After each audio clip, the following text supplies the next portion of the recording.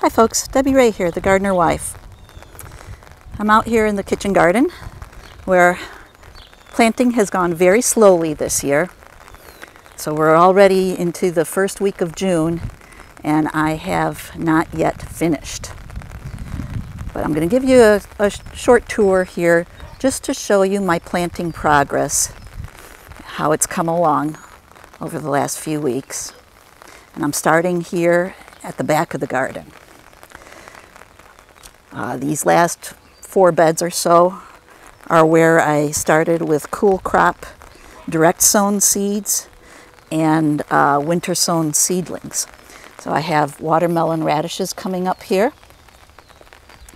And over here I planted winter sown leeks.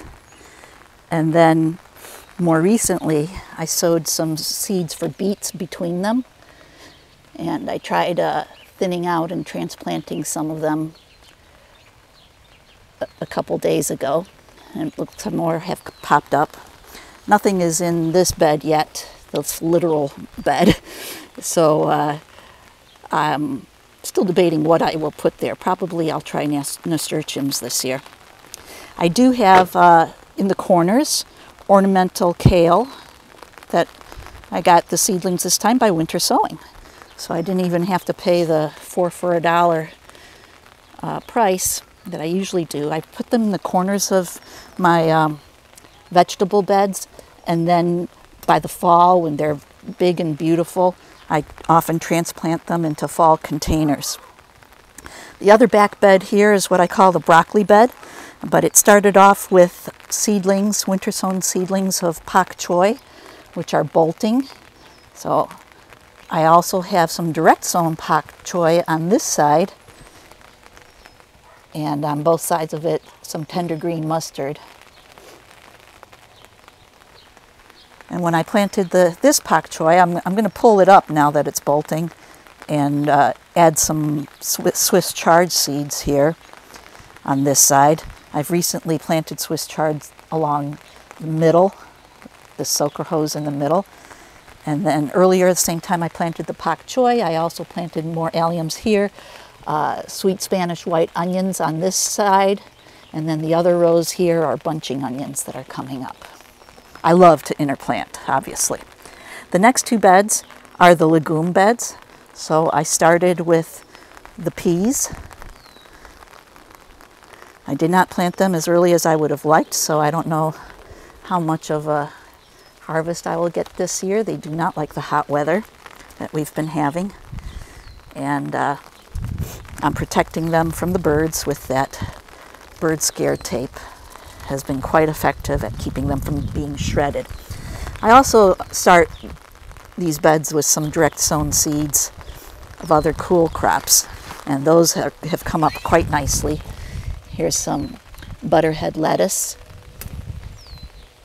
Old seeds that were here didn't come up. I do have self-sown. These giant weedy looking things are borage plants. Ooh, here we got one that's getting ready to bloom. And I leave the self-sown things like borage and dill and amaranth wherever I want them to stay. Pull up the ones that I don't want to grow to full height and size. Use those. So I direct sowed spinach here and arugula, self-sown amaranth, and a lettuce blend here. So next, you can see Mrs. Green Beans is already up. So I will have to harvest and pull up some of the stuff around her, add bamboo poles to form her skirt, and plant some beans that will grow up those poles. I did get some beans planted on the other legume bed here. Added the bean towers my husband built, and I sowed purple pole beans on the back side here. They're coming up. And I sold, I think it was Kentucky Wonder pole beans on this side. They are coming up. And then along the front edge where this soaker hose runs, I planted wax beans.